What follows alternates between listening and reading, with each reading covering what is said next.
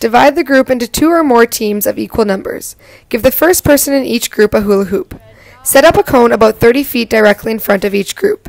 Give the children a skill that they must do with the hula hoop to the cone and back, such as rolling the hoop.